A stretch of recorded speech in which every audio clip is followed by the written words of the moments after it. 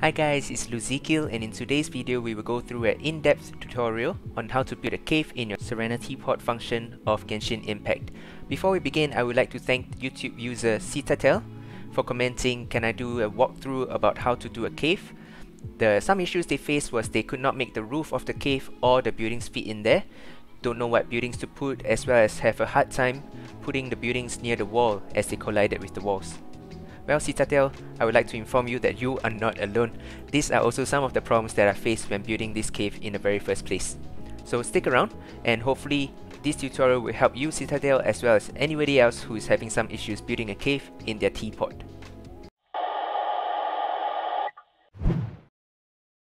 So what do I mean by maximum height restrictions for boulders in the teapot? Let me show you what. First, I will open the grid. Alright, so I have all these lines. Okay, some of the boulders are 1 story high, and some of the boulders are 2 stories high. So how high can you stack them up? So this is 1, 2, 3, 4, 5, 6. Okay, it seems that 6 is the highest you can go. Number 7 would not go on. Okay, so 6 is the maximum that you can place a boulder. However, if you want to place something else, maybe a building or something, you still can. Right, you still can. It's just that for boulders wise, 6 is the maximum. So how does knowing the maximum height for boulders affect your cave? Let me give you a simple explanation. First, I'll place this one. This is the rocky bulwark. It's 2 stories high. Let me place a 1 story equivalent at the side for reference. Okay, then another story. So now we're at 4, 2 and 2. Then a 1 story 1, so we're at 5. And lastly, slumbering stresses. Now I will create the exact same structure on this side. Next, I will merge the roof of the cave. And there we have it. So assuming your cave is 5 stories tall in terms of its wall, meaning the roof will only have 1 story to meet up. That means that if you want a straight wall like this for 5 stories, this is the widest your cave can be. If you want to space it out more, sure. But there will be a gap on the cave, and because number 6 is the maximum, right? You can't place one more to patch it up. The exact opposite is also true. Let me show you. Let's say I start from a palace step 1 story, and then I stretch out with slumbering stresses. So that's 2, 3, 4, 5, and 6. I'll do the exact same thing on this side. Now I'll make them meet up. So when it comes to moving boulders, right, always move the base. That way the whole thing will move. Okay, so I made them meet up. Yes. So 1, 2, 3, 4, 5, 6. 6 levels, 6 stories. This is the widest your cave can be, provided you're okay with having just 1 story over here. Conversely, over here, 5 story wall. This is the widest your cave can be. Most of the time, I would want to put a building inside. So usually the building itself is at least 2 stories. If I want to try and put a building here, nope, it's too short. Only around here. Now I will go ahead and make multiple copies of these tall walls, as well as some variants in between. And I'll just piece them together to show you how easy it is to build a cave.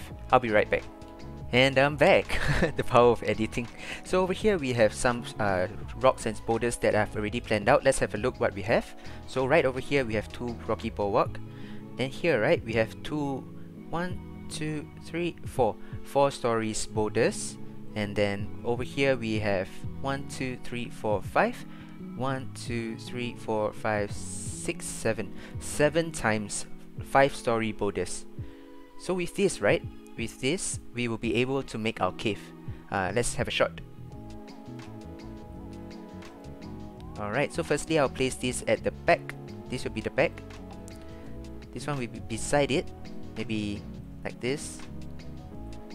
So just a gentle reminder, all these are 5 stories high. What that means is that I'm still able to place one more rock on top in order to seal up the cave. Okay, then this one I'll place it over here. This one I'll place it over here. Okay, and then this one over here. Maybe it's a bit too narrow.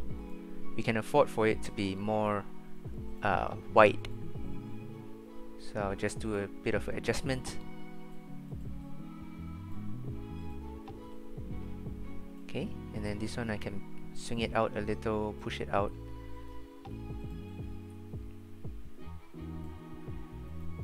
Alright.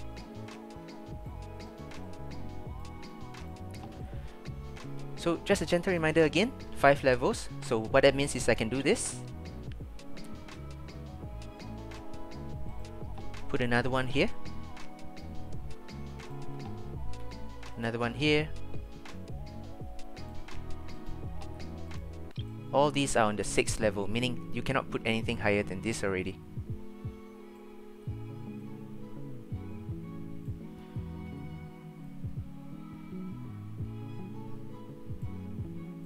Alright. So just like that, just like this, very easily, we've got a cave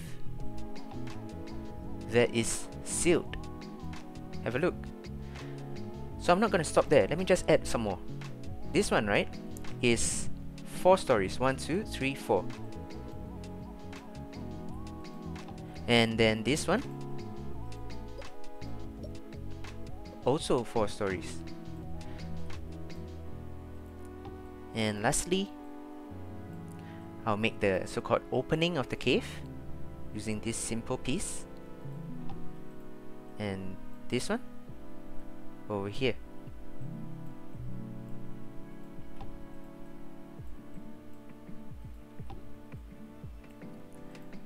So the same thing goes, just use more slumbering stratus in order to cover up the cave. That's done. That is done. Very, very easy. You don't have to worry whether there's holes in your cave or not. I mean the ceiling, the roof of it. And lastly, here. And there we have it. You already have a long cave and it has different levels. So it's shorter on the front, lower on the front, and the ceiling is higher at the end. So let's go for a save and let's have Zhongli tour the cave. You see? Very spacious inside. And of course at the top, all sealed up. Okay, so the very next tip that I will talk about is clipping. That's right, the second tip that I want to talk about is clipping. Just a disclaimer, I did not come up with clipping. I actually read about it on a Reddit post by user Kejirion. Kejirion has a great post where he teaches us all how to do clipping. I will link the post in the description below. So let's have a look. Assuming I want to put a house inside the cave, right? So since we have made the roof, we'll have to zoom in so that we can see the cave, the interior. So I want to put a house in the cave, but because there's walls everywhere, the collision box is red color, and this is exactly what Citadel has described. We are unable to put a house inside. In this scenario, clipping will help us a lot. How do we do clipping? First, I want to put down some boulders to form the base. 4 is enough. Secondly, I'm going to put a house down on the base. I do not want to put it smack in the middle. Actually, I want to just flush it as much to the side as possible. Alright, this looks good. Now this is where the magic happens. I'm going to remove all these boulders one by one.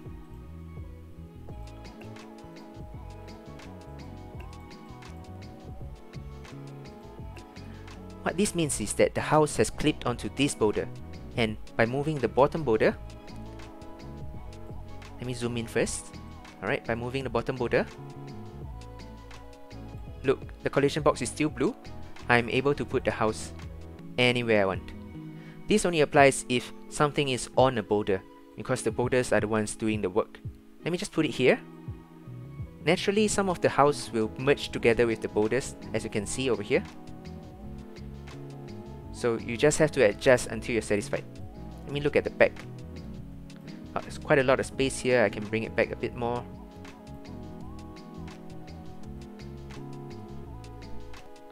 Okay, so let's say I want it to be like that. It's getting dark. Let me just change the time. Okay. And I want to put something else over here. I can still do so, you see? See this boulder? I place it here. Maybe I'll place one more over here, so that there's a kind of like a walkway to the house inside. Let's have Mr. Zhongli have a look inside again. There we go. The house inside the cave. Up to this point, we have covered how to create a roof for your cave so that there's no holes.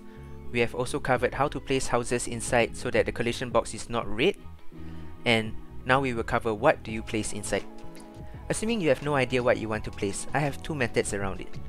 Firstly, select your theme. Do you want to be from Mondstadt? Maybe something from Dawn Winery or Springvale?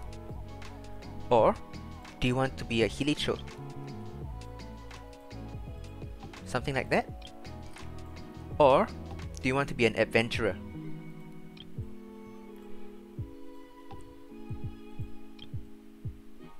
Or maybe you just want to be from Liyue, like me.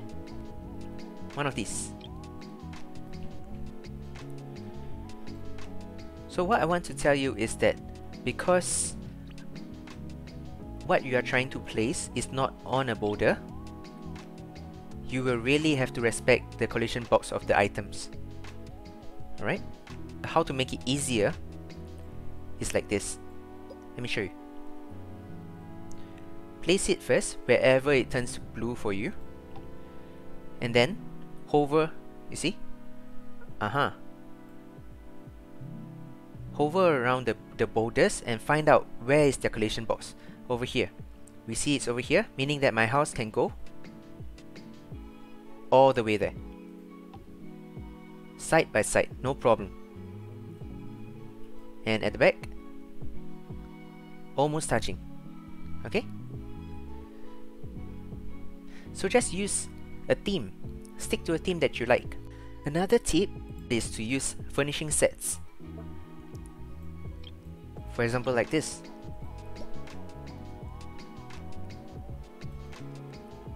So a adapter's gate as well as 2 stone lions smack in the opening of the cave. Pretty impressive, right? So let's have a look. One house on the first level, another house on the second level, all within the cave. Alright, we've come to the end of the video. I hope that this tutorial has helped you as much as I've enjoyed doing it.